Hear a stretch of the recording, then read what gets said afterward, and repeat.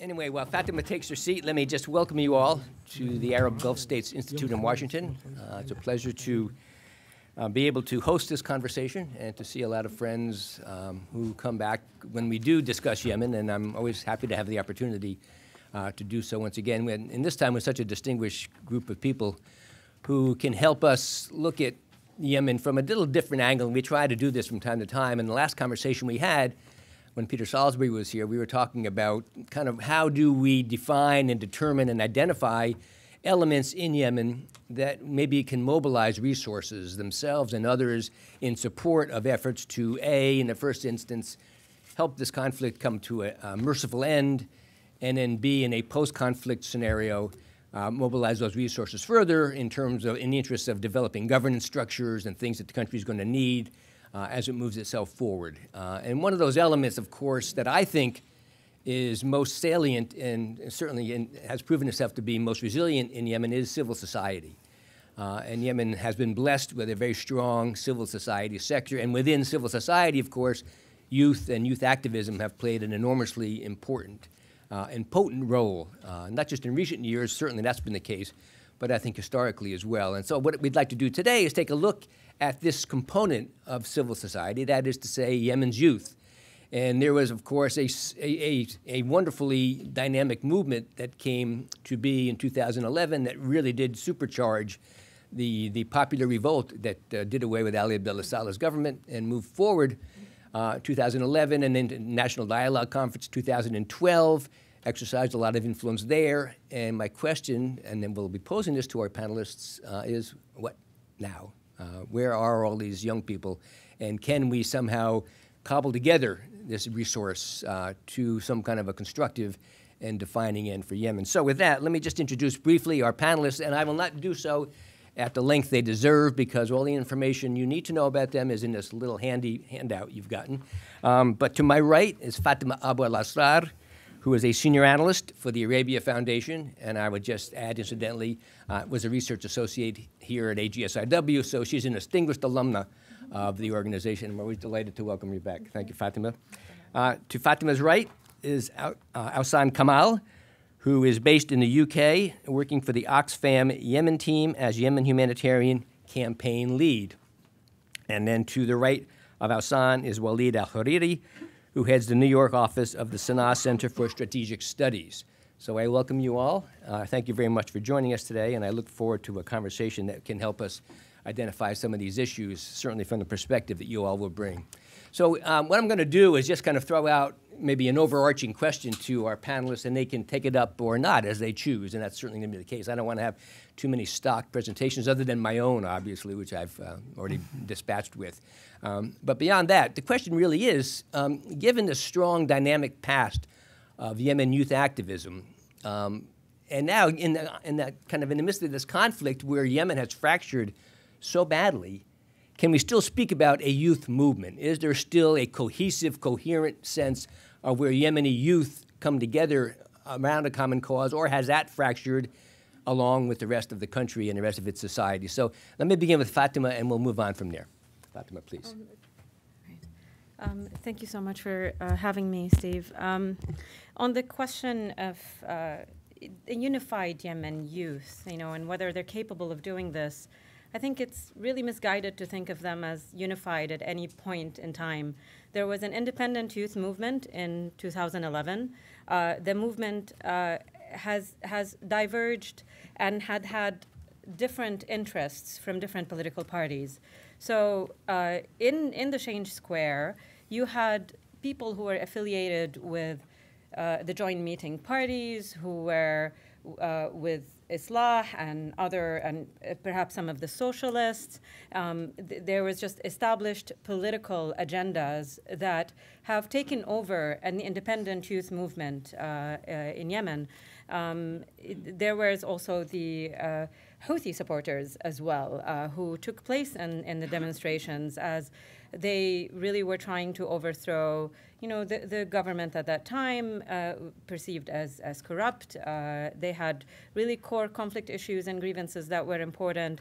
So you had different actors on the scene, but most importantly, it's important to remember that, it was not just an independent youth movement. There was this notion that, there was an optimism around this movement, that these are people who have legitimate grievances. But at the end, I think it was really politicized and carried over by different political parties and different agendas. Great, thank you very much.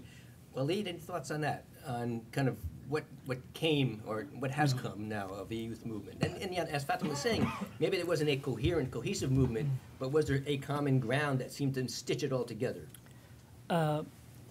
First, to put this into perspective, if I could define youth, who are the youth that we are talking about? To me, I will say the youth are the youth influencers or the creators.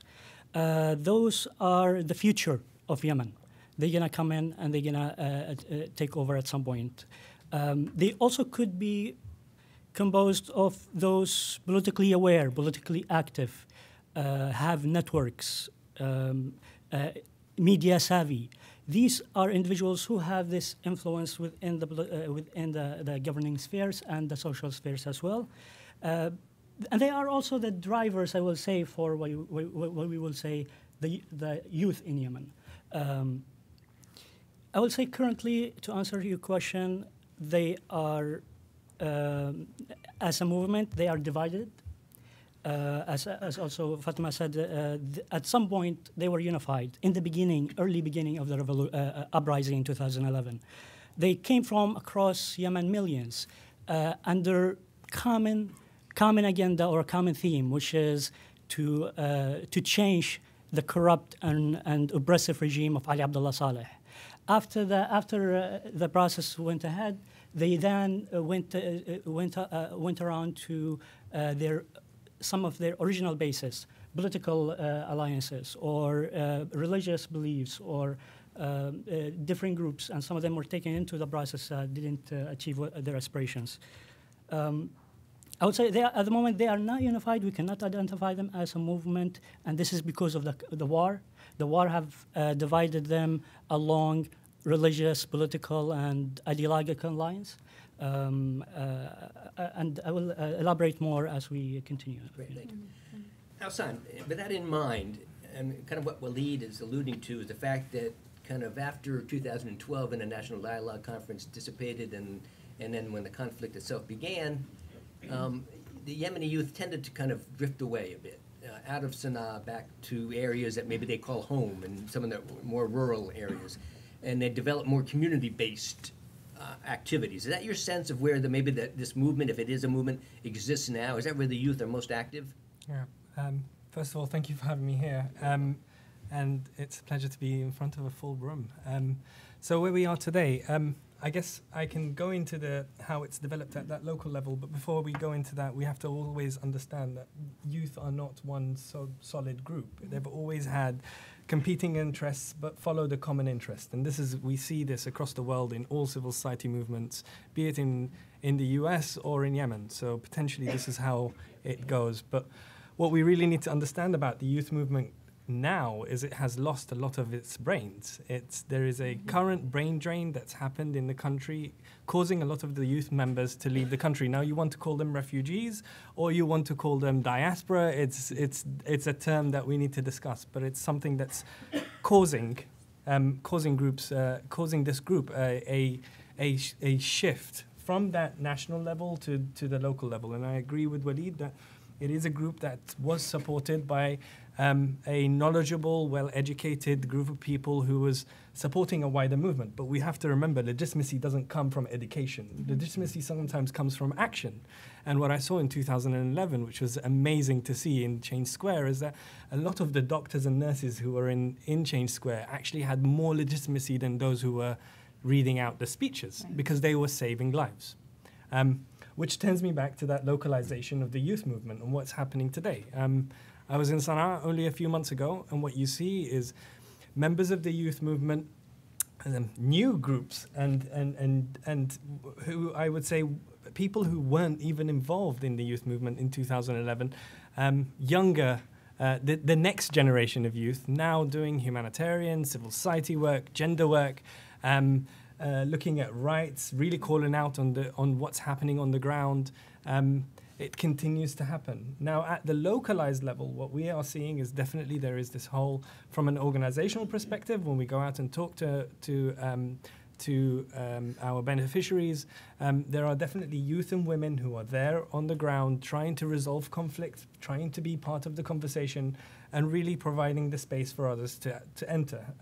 Some of those voices are strong and loud, and some of those voices are trying to find a space for them to be part of the conversation. I think across the country, it's diversifying, it's changing. The fact that they've lost a lot of the old leadership of youth is causing for new people, younger people to come through. We're seeing that in Aden, we're seeing that in Sana'a. And that's because of the fact that a lot of the youth that were already there in 2011 are no longer in Sana'a. So a lot of people that I used to speak to are just not there anymore. They're either in the region or back in a third country somewhere. Exactly. Yeah. Well, this is a fascinating point because I'm looking at 3 Yemenis here who are, who basically embody this. You've been, for whatever reason, forced to leave, and you still do work in Yemen or on Yemen, and still, in many ways, Yemen is that critically important part of you that animates much of what you do.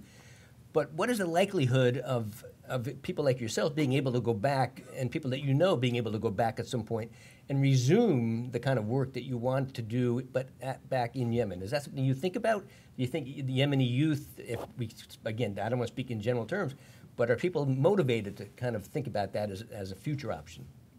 It's a tough question. I know Waleed in the Sana'a Center have been working on sort of like the next generation leadership in Yemen, and looking at how do we invest in the capacities that are existing outside of the country and have them loop them into the conversation and have their expertise become helpful in the rebuilding of Yemen in the future. The situation is definitely, I would say, it's just more complex. I think it's a little bit hopeful at the time. We're still in conflict. We're still in war.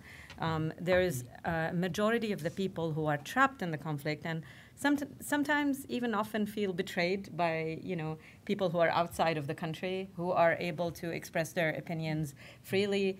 At other times, I feel that my voice become a channel for those who are unable to express their opinions and their views. So I can't tell you, since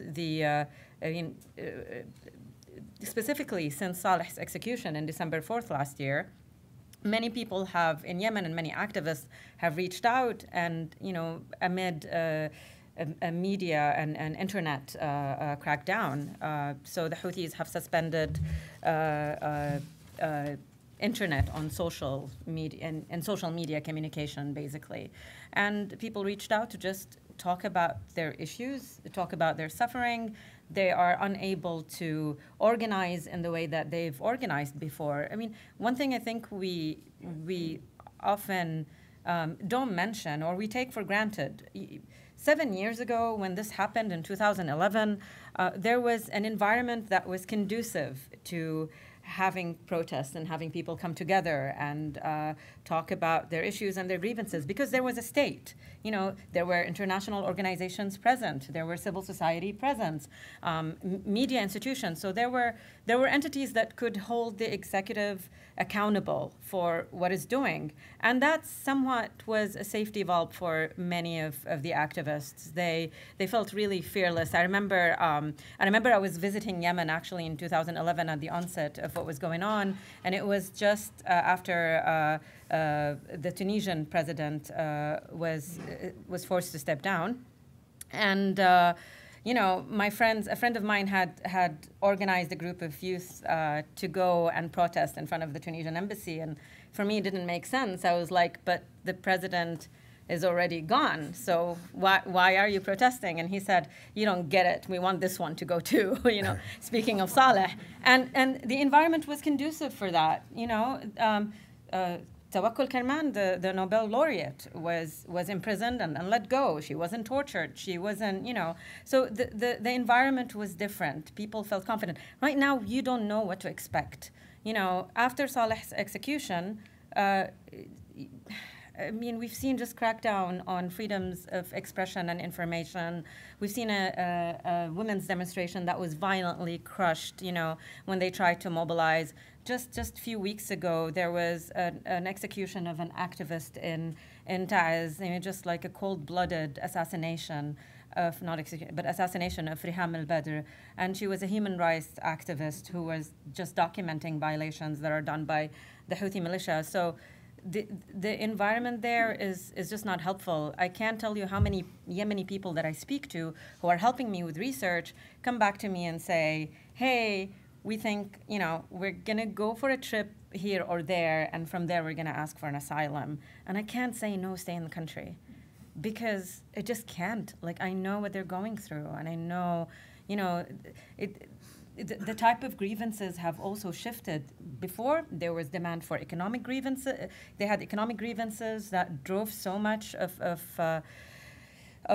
the protest. Right now, it's human rights, violations. It's fear for their lives. People are just becoming more fearful with time.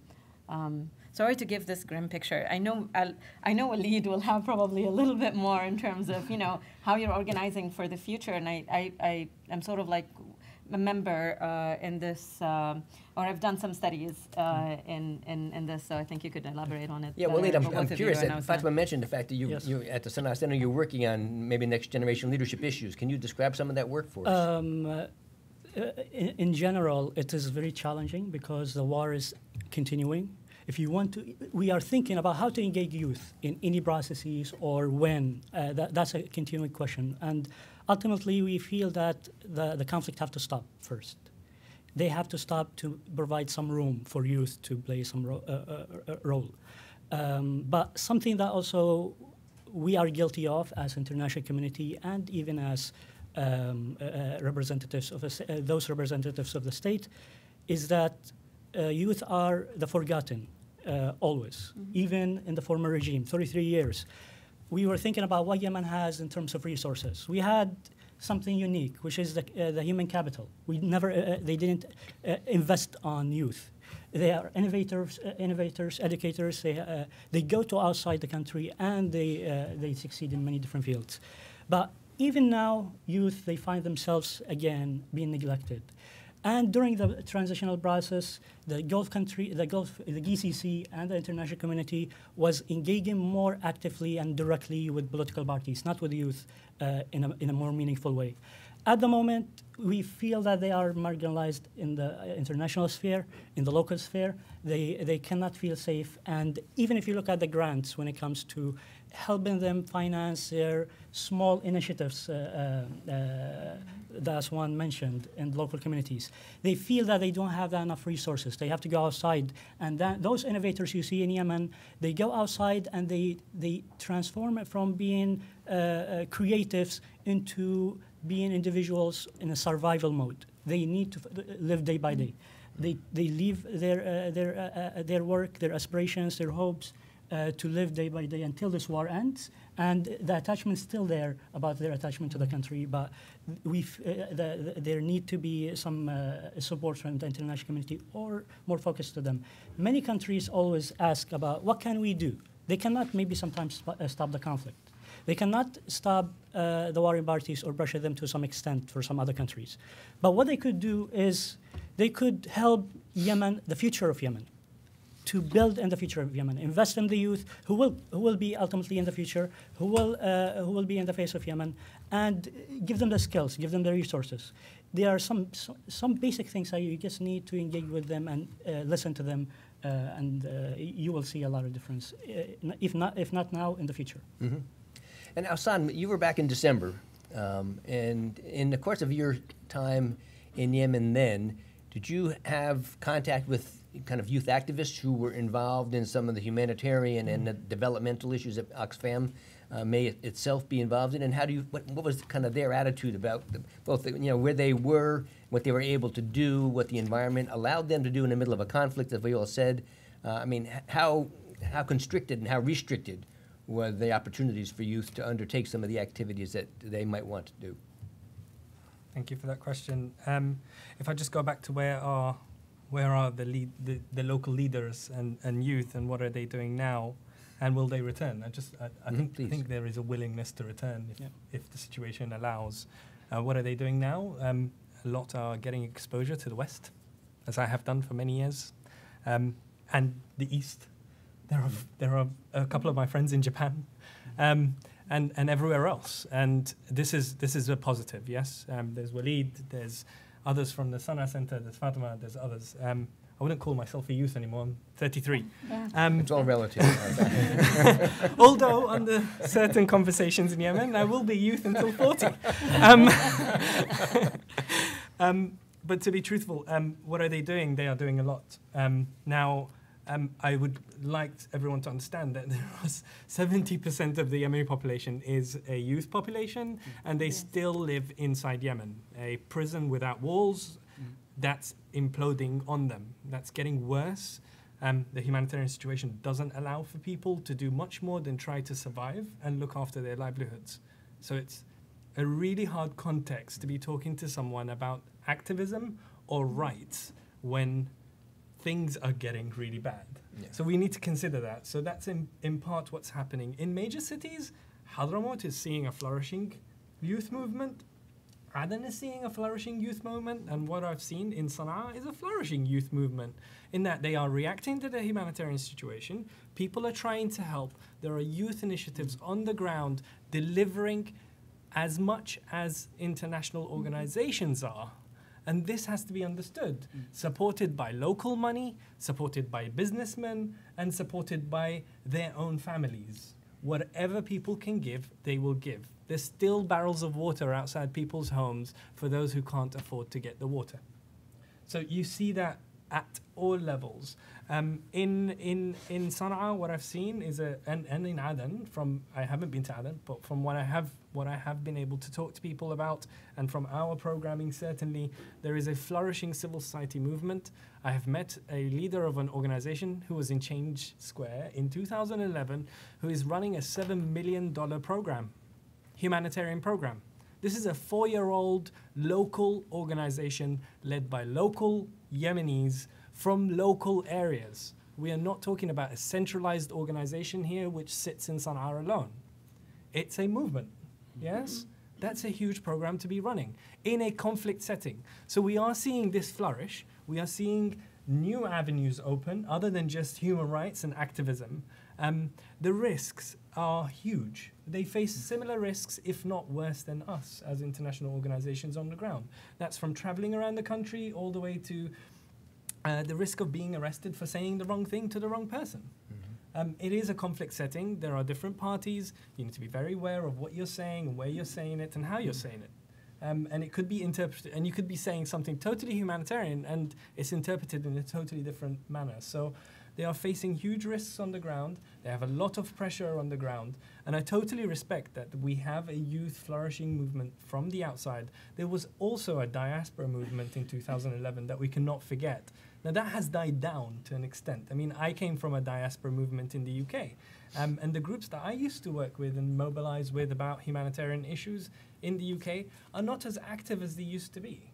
And it's just become a really odd dynamic of certain people sitting outside waiting for the opportunity to go back in and do something, but at the same time there are people in the country who are already performing, already delivering on the ground on both human rights issues and humanitarian issues, and engaging with the government, engaging with international parties, engaging with regional parties to ensure that the people of Yemen get the best deal that they can get within a conflict setting. Right. So I hope that answers your question. Well, no, it's fascinating, and it's hard to imagine the constraints under which people are operating in a conflict situation where everything gets to be politicized. Even humanitarian assistance becomes something that parties to the conflict want to filter or distribute to their loyalists. So that, even if you have the best of all intentions to do something good for Yemenis in general, you're going to be pressured to say, no, this community needs it because they're faithful to us and we want that support to go to them. So how do young people that you know, how do they kind of square that circle? How do they, how do they get around that pressure to do the kind of work that you've described? Is it just a little bit at a time? Do you are able to curry favor or gain influence? And Waleed, you're talking about a long-term problem in Yemen, which is youth being disregarded, not being factored into the political equation with the same level of interest that they merit both by commitment and numbers. So what is this in this dynamic now in this conflict situation that allows youth to do anything at all? I will say a core thing that will allow them even to survive as doing the work that they are doing is stopping the war and providing them the means. They have the tools, the personal expertise, they have the initiatives, but with the ongoing conflict, as long as this conflict continue, they feel that pressure. And the international community focus on the political parties more. There are some initiatives, for example, the Sana'a Center is composed of a lot of youth. I would say is one of the influencers I described at some sense. When we see that there is something missing in the political discourse or studies or analysis, we come in and try to present a youth-led perspective to what's happening. For example, the economy. Along with other partners, we create a group of champions, economic champions. When it comes to individual youth, the members themselves, we take the lead in terms of speaking with actors who are influencing what's happening in Yemen. It could be a humanitarian organization, diplomats. It could be other countries, governments. So we can sometimes find a way, but many other youth, they don't have the resources that they have. And sometimes, even to the local level, recently I've been hearing that it's been difficult for people from age 18 to 29 to get microfinance or like loans from banks. They have stopped them, and they are feeling the challenge and the pressure locally. And you have to question what's going to be the end result for these youth, and where are we stand on this? There's a lot of us who can do something, but we don't know how to do it. And there is something, and there is like a big source of capital that we could invest in, but we have not given enough attention to. Awssan, any other thoughts on that? How groups continue, so the way I've read your question is how groups continue to gain access and be able to deliver without taking one side or the other, yes? And what we have to remember about local leadership groups is that they have the legitimacy and the access to local communities. They already have a pre-built network within the country that they can tap into and try to influence in the way that they want things to go. And I think the Yemeni civil society up until now in both the north and the south of the country have been able to mobilize their community members, mobilize and advocate on whomever they need to gain the access that they need. And this is what we're realizing very quickly about the civil society movement that's happening on the humanitarian front especially. So what they have been able to do is really navigate themselves around different groups to be able to access where they need to get to. So around the cholera response in the north of the country, what we realized very quickly is people reacted, some of the local organizations were able to react much quicker than the international organization. And this happens, this is natural, yes, in any crisis it happens. But at the same time, they were able to get to areas that we weren't able to access. And then they came back to some of the international organizations and said, well, we need funding to access these areas. But they weren't priority areas that we could access. So they continued to operate anyway. Voluntarily. In the south of the country, we talk about Lahj and how difficult it is for international organizations to operate. Abiyan is also an area where it's difficult for international organizations to operate. But we do have local staff in international organizations and local organizations who continue to have the access and operate within the current shifting dynamics and make sure that they have the access that they need to the communities they get to. So I guess it's this network they already have or naturally have because of being from that locality that they're able to mobilize and actually deliver on the ground.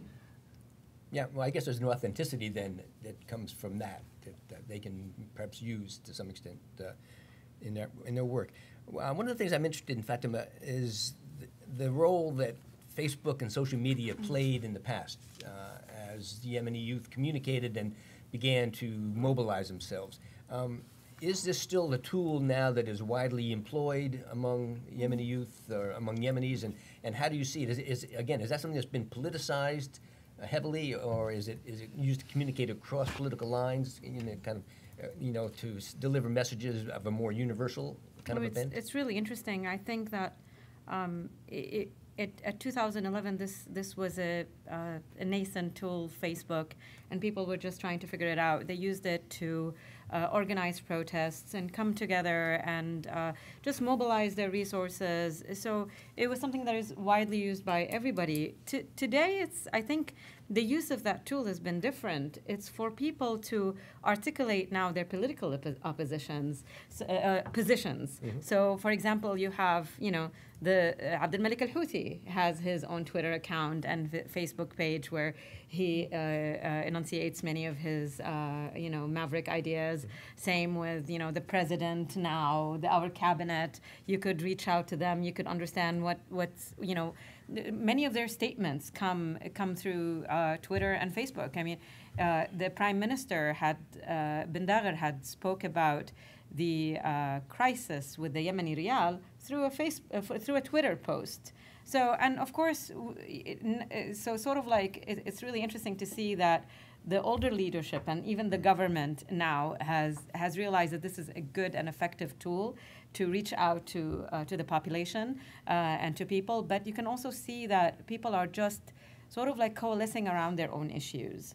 So, people from Taiz would understand definitely their local dynamics better and would talk about their issues in Taiz as they've been under siege for the past 3 years since the Houthi militia. People in Sada would definitely talk about, how what is it that they're experiencing in their localities. The same happens with the South. So, and people are also galvanizing around their own issues that you actually see lobbies in Facebook and in Twitter.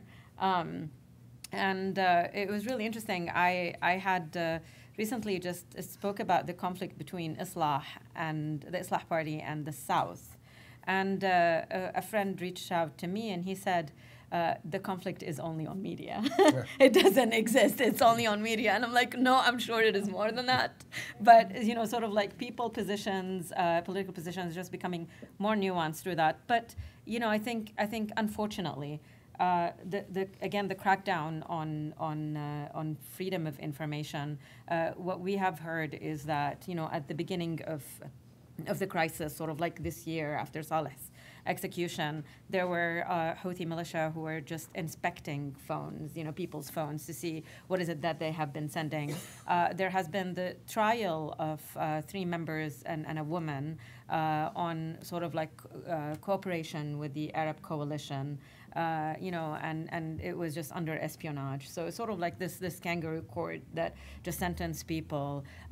Journalists have been detained and tortured. I mean, certainly the recent Amnesty International report was just really critical and just tragic. So people are sort of like are more cautious in terms of expressing their opinions. I have people who reach out to me through specifically Twitter who use aliases. They can't use their names, and they just provide information. And people I don't even know. They're like, listen, this is what we saw today on the street, or this is a picture that you could use. And, and I'm like, is this your real name? And I would talk to them on the phone or WhatsApp or whatever. And they're like, yes, but please don't call me from a U.S. number. We will be found out. So it's just a very difficult situation for activists at the moment. And, naturally some activists have room to organize. So sort of like if you look at places like Maghreb, for example, it had flourished under the Arab coalition and became just one of. I mean, it's really ironic. Maghreb was just a place that no one would go to, 10 years ago or 5 years ago. You couldn't, it was just like one of the scariest places. And now it's become a really flourishing hub, of commerce and other activity. A place like also the south of Yemen, Aden, Hadramaut, and other places where they're finding an outlet to, and they're able to come together and organize because, sort of like of the environment that's around them, and sort of like being liberated from the Houthis and having no government, enabled sort of like a new, it's sort of a political mobilization to come to the fore. So there are certainly like different movements there. They're certainly active on social media. It's markedly different from 2011. Waleed? I have some take about the media. It's been used for good things and bad things, but it have created that distance between the ordinary people and their representatives. At some point, we are saying like the current government is a Facebook government. Mm-hmm. It's not operating in Yemen. It's not talking to the people in Yemen. And they are just relying on some tweets and some Facebook posts to say we are doing something. That's unfortunate. That changed that level of connection between the representatives and the locals. But also have been used to incite violence. That's in the negative sense. In the positive sense, they have maintained that connectivity between those who have those youth who were in Yemen and those who are in Yemen and those who are forced outside of Yemen. They could still continue to have that communication, but ultimately, it's unfortunate. I will say how it have been used. Sometimes even sometimes by the government itself. Mm-hmm. Very true. Awssan, any thoughts on social media and its impact now? Yeah. It's quite interesting. Fatima spoke about the politicization of the space. It's natural to happen in any conflict and in any democracy. But I think what's really important is to ensure that everyone bears the responsibility to ensure the protection of civilians at all times. Be it household level, be it the head of the household, the government of Yemen, the de facto authorities, the international community, youth and women. It's our responsibility to ensure people are safe. That's the first place. Which takes me into the fact that there are some really great examples over the past year of where youth actually mobilized over social media and were able to achieve a lot. So there was a lot of, around the cholera crisis, for example, there were people sending out messages about how to avoid, how to protect water sources. I know of two groups who were both in Aden who took some information from the international organizations and decided to create these great graphics to send around to people through WhatsApp, which was quite interesting to see. It's actually a model then we adopted as an organization and thought maybe that's a way to access more people. There are people who have recorded programs from radio and have placed them on social media so a wider audience can access that information. So it is still there. So that if I can say, the framework for how you can mobilize through social media is there. It's how it would be channeled outside a conflict setting and potentially be given the space. Mm-hmm. And I think if we really think about it, it's one about how the international community can provide a space for youth, women, marginalized groups, young, old, to be able to engage with societal questions and ensure that they have a voice in that. But also going forward, and most importantly, which is quite current, is how they engage with the political process and any talk of peace going forward, which is really important. I mean, the Yemenis missed a chance in 2011. And then the international community brought the NDC as the forefront of discussion. Potentially within the next peace process, there needs to be something that allows people to have that, to ensure that kind of engagement. And will social media play a role? Social media is available in Yemen. So let's think about how we make that happen. But it's also for the Yemenis, because at the end of the day, it is the Yemeni groups who will come up with this. they'll come up with the ideas, they'll come up with the programs that will be able to do this. Yeah. And I think that will be vital in the future. One has a feeling that social media will certainly play a role in whatever is the next formulation, I think, in terms of communicating and rallying around and creating the sense of a common purpose. Certainly, as you say, can be used for destructive and negative causes, but also very effective in terms of finding a common ground. Just go back for a second. I'm interested in this idea of Yemeni activism. And I was taken by a comment I read recently by an analyst who said that she has a feeling that in Yemen, activism is in and of itself a career choice. And she had an anecdote about speaking to a young man who gave her his business card, and it had his name, and under it said activist. And so this is something, to me, is this a Yemeni phenomenon?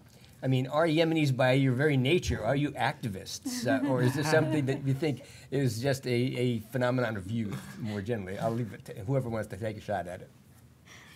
It's an interesting question, by all means.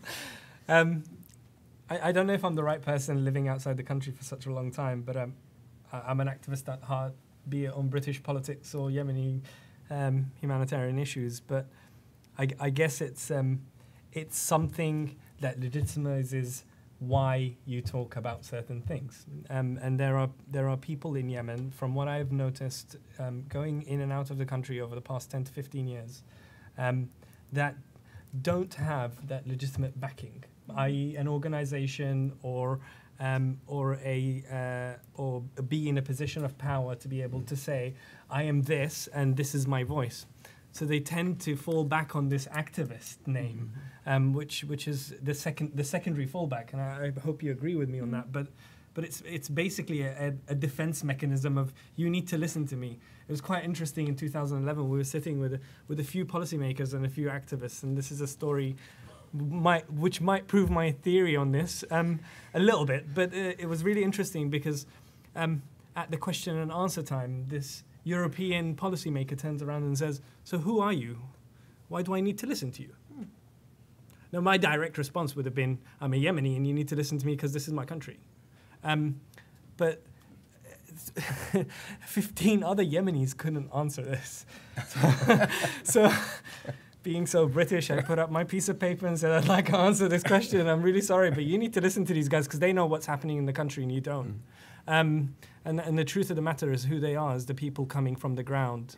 They're the people who live with this on a daily basis, and they have the legitimacy, and you need to respect that legitimacy. And I think this is where it comes from, yes? Now, be it is it a job or not? Does that person get money out of it or not? Does it matter? It's a calling. I think, sort of like on the outset, it sounds ridiculous, to be called an activist and a career choice, but I think it's a source of pride for many. It's been comforting to hear Awssan on, sort of like the service delivery during the conflict. Much of the activism, sort of like the activist thing were criticized because of the lack of grassroots organization that would do service delivery. So it was sort of like just to say, they're just this subset of the population who do not do service delivery and just sit behind, their desk or just like pontificate about the future of Yemen. And that was just the concern at that time, or I think like is generally a general concern. But activists are carrying significant risks in the country that are stuck in the country. They, they're being shot at. They're just enduring a lot. Just the travel from one destination to the other is arduous. And I think sort of like being an activist is just. I think they're sort of like trying to say that we belong somewhere. We belong in a civil society. In a country where there's a high unemployment rate. It's sort of like they're saying we're here and we have a role. Despite the fact that we're not employed. So it's sort of like just a way for them to legitimize who they are. So sort of like going back to that uncomfortable setting or question that you were asked. It's sort of like, and I get that all the time. It's like, why should they care? It's because they have an issue, and that's basically what they're trying to get across. But I think at the core of it, much of the criticism was just because of the lack of, sort of like it's just a criticism about are you delivering any services, or are you just sitting behind a desk doing nothing and talking? Right.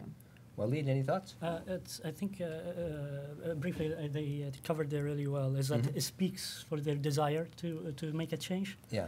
It's something that is continuing with Yemenis. They want to. They have this aspiration. They want to change. They want a new future. They want a new chapter. But currently, they have been stuck and blocked by the conflict and by traditional forces like tribes, political parties, some movements that are not reflective, actually, of what the general youth aspires to.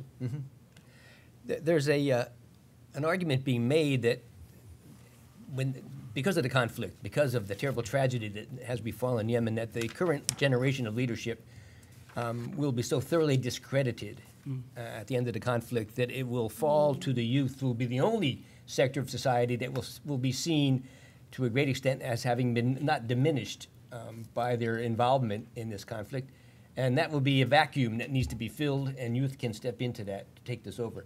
Is that a legitimate, realistic aspiration for youth to say that maybe the old types will just fall by the wayside, and we will have a chance? To go back to your original point, Waleed, we will not be disregarded or dismissed because there will be no one else to turn to.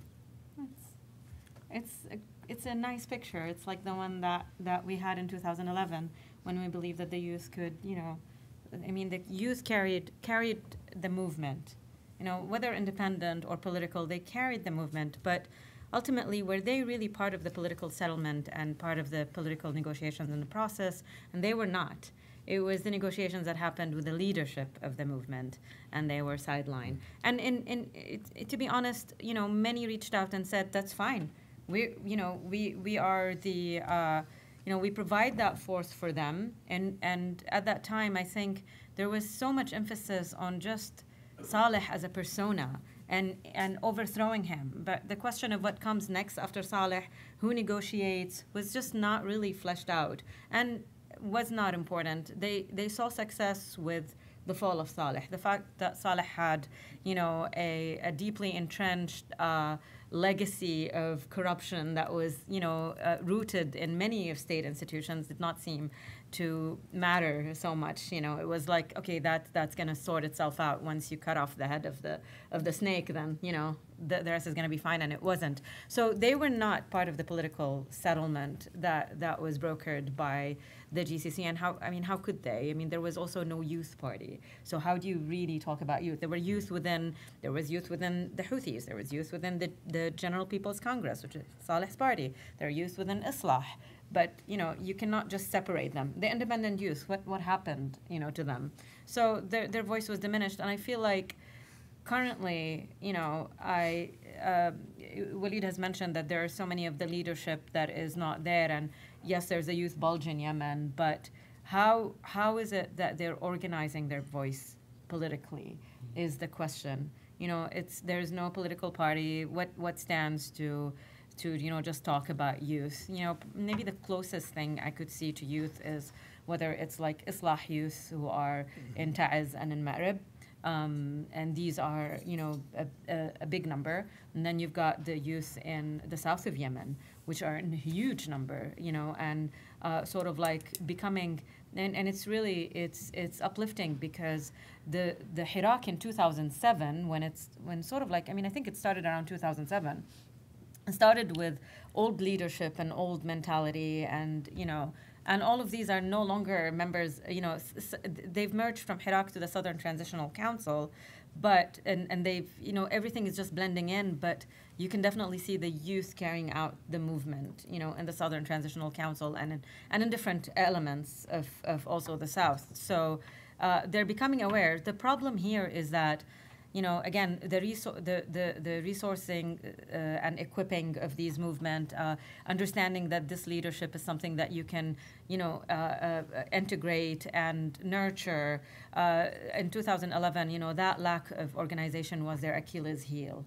So, we have to really pay attention to these movements that are there on the ground and find a way to channel their voices. Right. And Awssan, on that subject, on that point, how do Yemeni youth who are now involved in political parties, involved in political activities, how do they not become tainted by that? And how do they reclaim a kind of a sense of I can be a leader for all as opposed to a leader for a certain element in this country? I guess it'd be a really interesting transition that we make. Yemen is facing a loss of a generation in the next, well, right now.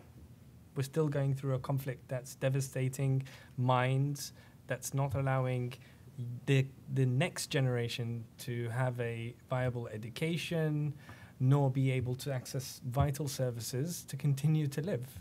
And that's the reality, yes? On the back of that, this is the war scenario and the continuing one. And as much as the war would continue, the harder it will get to save that generation and to save the generations after that. I mean, I was arguing with another Yemeni ex-youth member only a few days ago on WhatsApp, whether we will lose 2 or 3 generations. What a sad conversation to have, yes? But it's a current conversation. It's what can I do, sitting in the UK, to save as many people as I can, cousins, uncles, uncles, sons, daughters, and so on. How can I send them some books that I can save some of the intellect? How can I give them some new ideas? How can I help from sitting from the outside, just as a Yemeni? Now, against the role of the old, will the old disappear? Who knows? It's going to be a great question for the future, but as long as the war continues, youth won't have space to have any real influential part in delivering anything at a national or even local level that's more substantive in looking forward to a brighter future. Within peace, there are clear examples going back all the way to the 60s.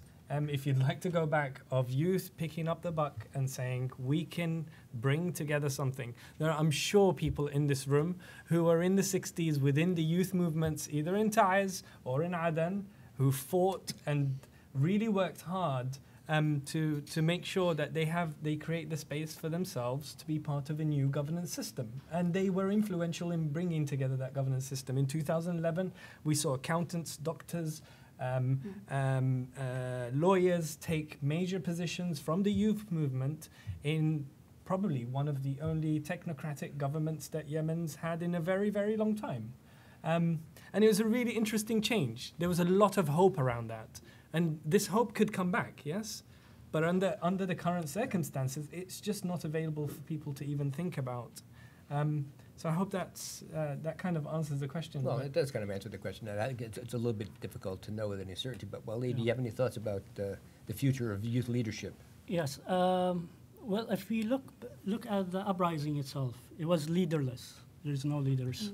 It was a movement by youth that mobilized under some common themes. It's difficult to find now a clear vision for youth at the moment, given the divisions, given the actors involved, given to what extent some of the youth who even were in the streets now ally themselves to particular parties, or what type of ideologies they take.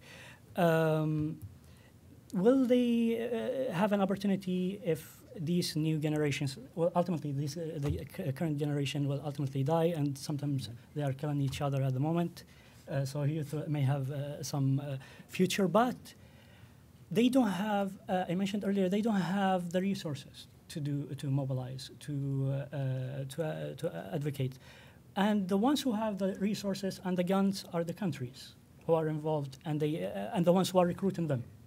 The countries at the moment, when we have seen the UN facilitate some peace processes in Kuwait 2 and Geneva 1, and where were youth?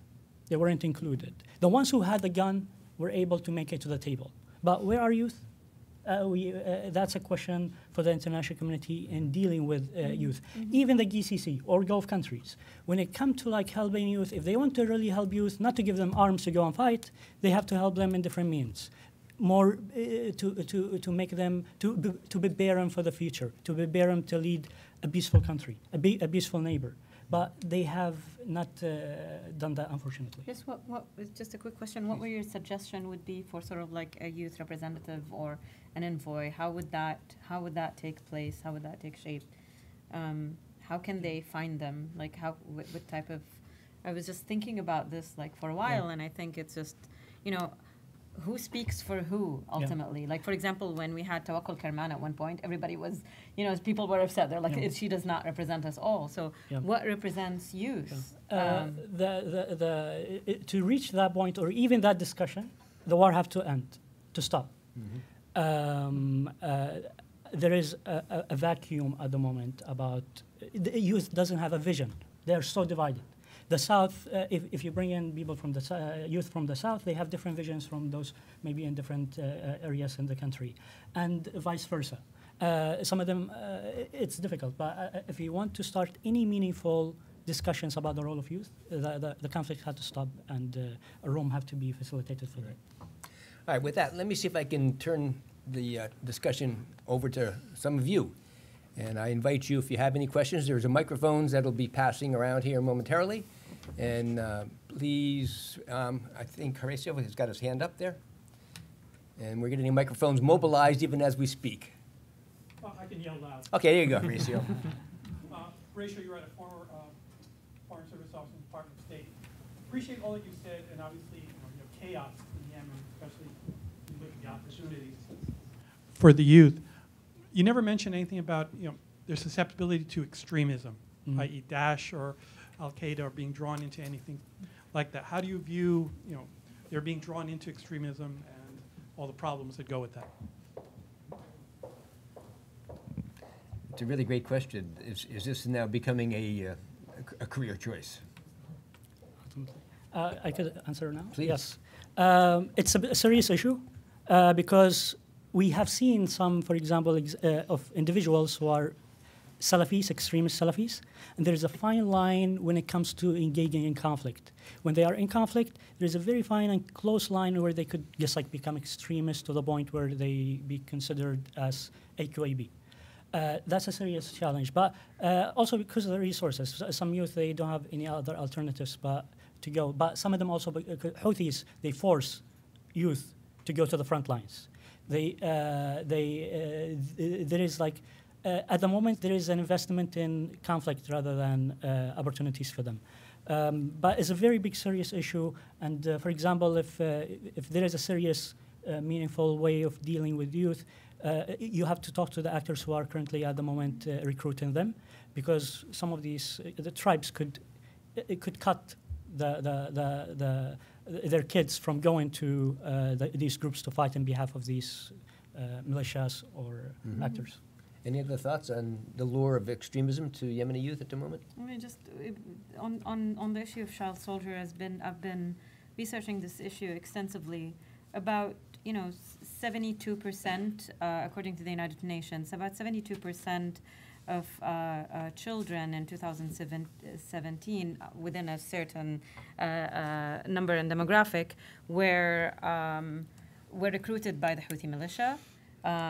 Some, perhaps around 10% were recruited by local popular committees that are affiliated, sort of like pro-government entities, and about 9 to 10% were recruited by Al-Qaeda. So it is a serious problem. Economic conditions, difficult conditions during the war still drive this, and at certain times ideological mobilization. Al-Qaeda is really interesting in Yemen. A friend of mine called them their gangs for hire, basically. So whoever is funding them and recruiting them to do whatever they're doing, they're just motivated by really money, and I don't think there is a strong traction for them in Yemen. And I think that we've just recently heard about Hadramaut and what's going on in Hadramaut in terms of like the capture of some Al-Qaeda members, Al-Qaeda cells in Hadramaut, and that was just over the weekend. And in other areas, I know in the south of Yemen, this has been problematic as, and again, this was another research that I've done. In 2016 and 17, there were over 100 terrorist attacks on the south. Contrasting with the north, there were like perhaps 2 or 3 terrorist attacks. And for the majority of the southerners, they're seeing this as sort of a way, structural violence that is coming, and Al-Qaeda is basically has been paid through former President Ali Abdullah Saleh to cause turbulences in the south and to basically sort of like disrupt the progress that had happened after the liberation from the Houthi and Saleh forces in 2015.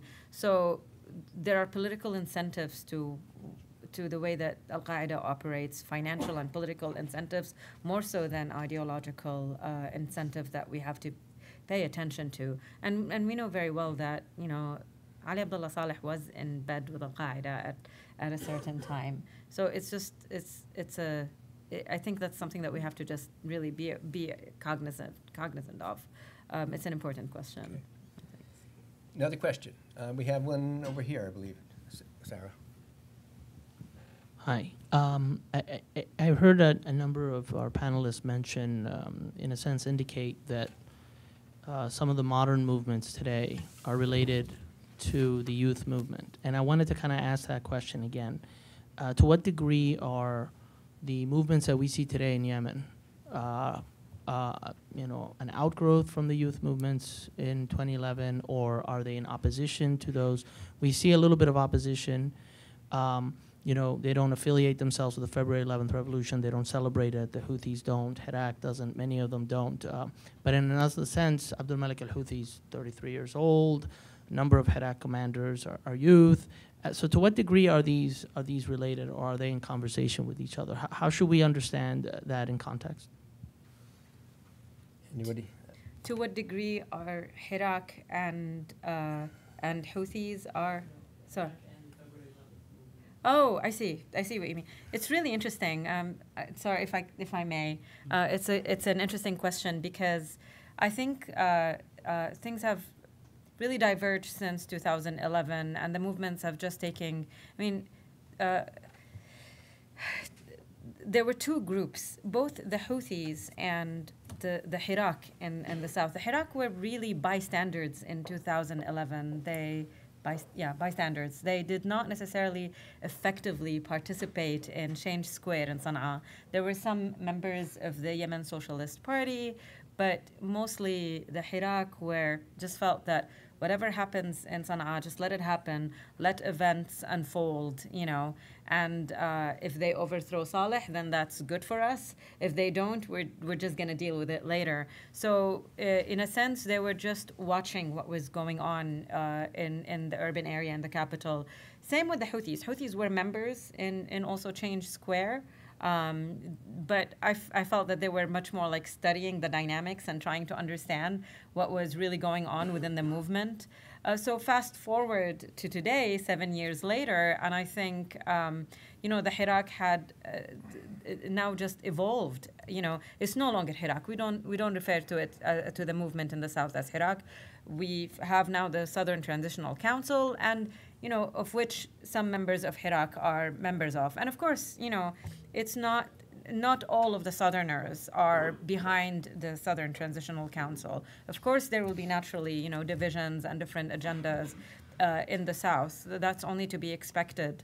But I think that the movement has sort of like, or the Southern movement in particular, has learned from its mistakes. And, the main criticism of it back in 2011 was that there was no leadership at that time.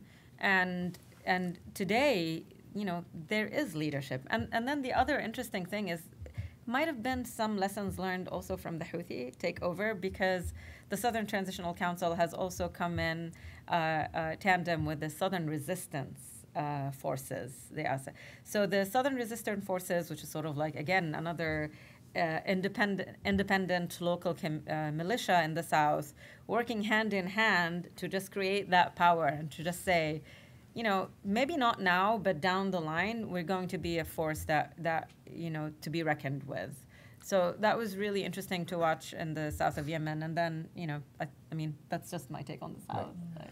Awssan, any thoughts on how the youth movement may have informed other movements in Yemen? I guess to answer your question, you'll have to look at the latest that's happened to make this all happen.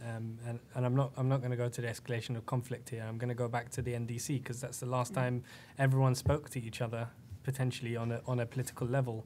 And what the NDC has failed to do is potentially raise three important points. One, that SADA and the southern issues are two vital grievances that had to be resolved. And three, that a new constitution need to be written ASAP to include everything else that the NDC came up with.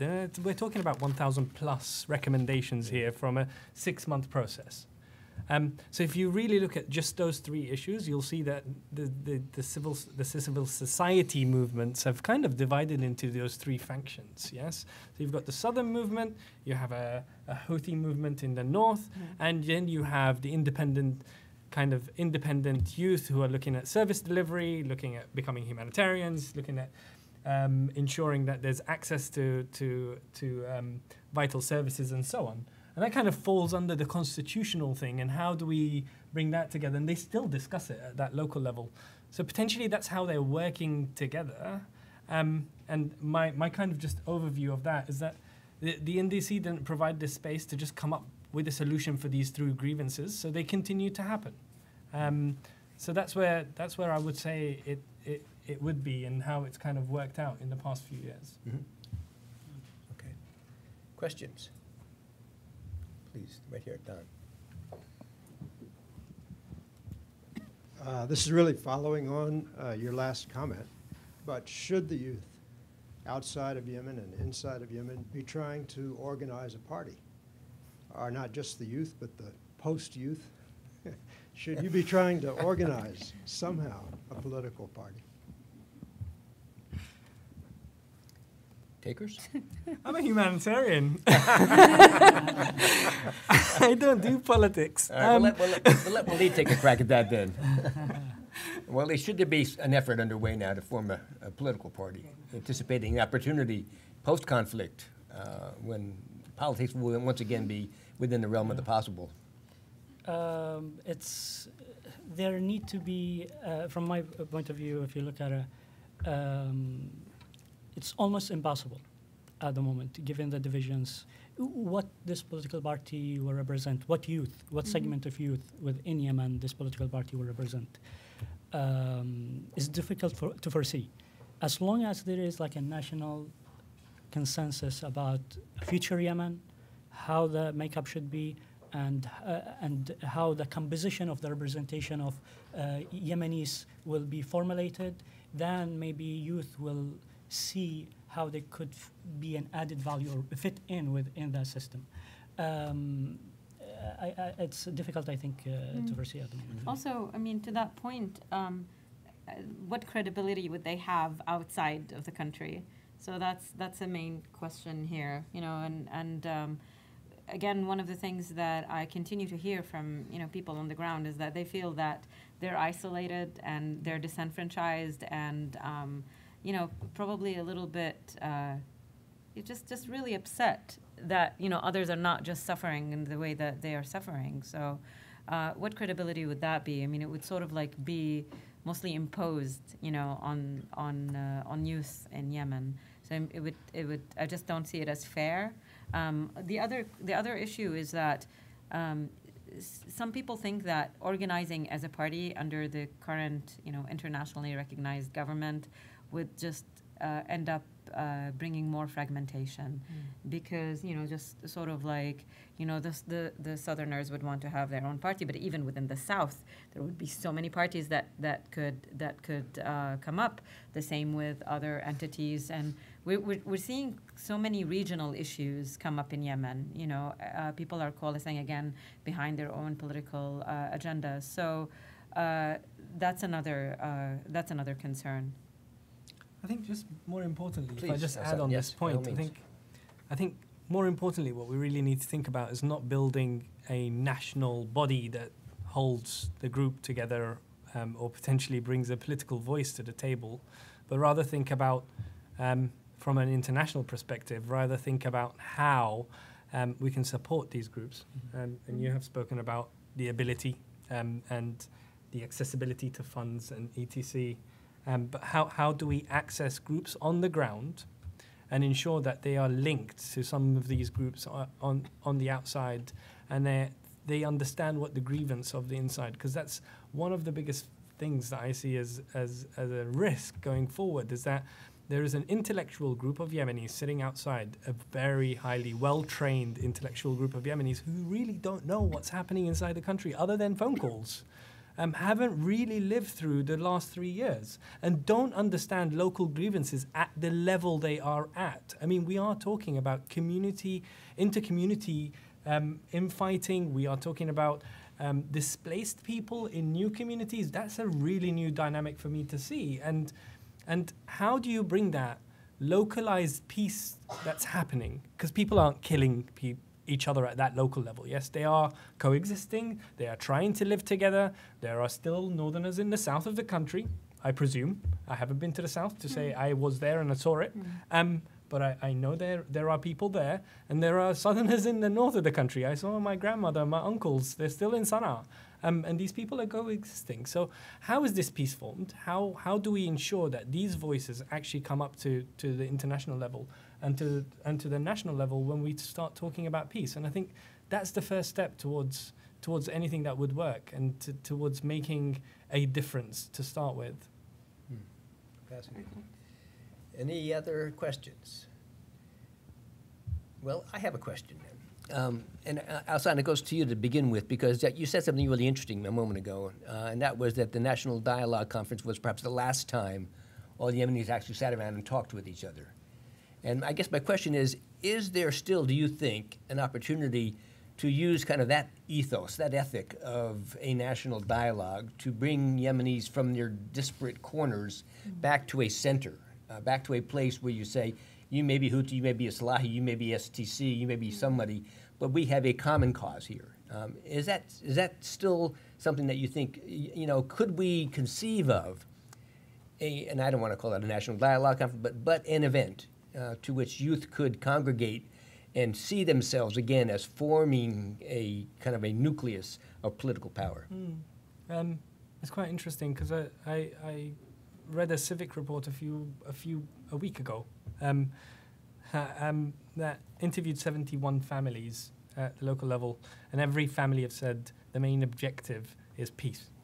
Everyone wanted, what do you want? I want peace.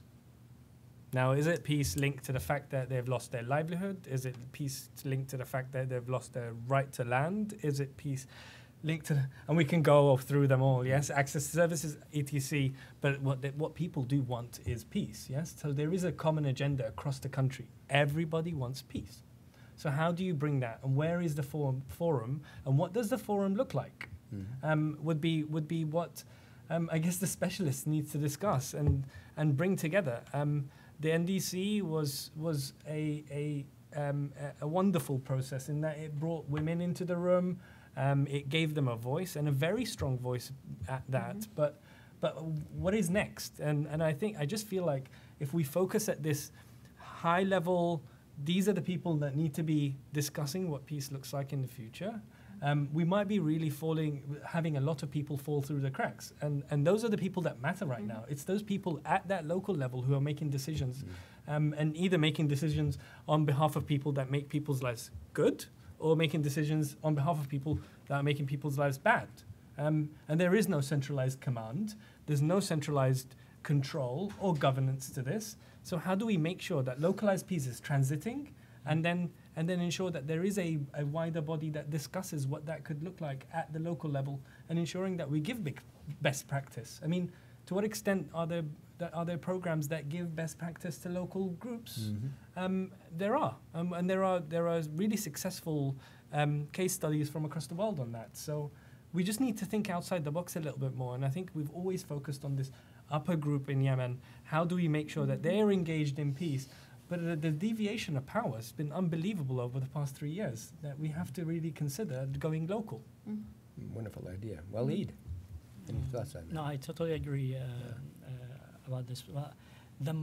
Any venues, so I add to this, any venues will need to focus on capacity building of youth at the the vertical and horizontal lines.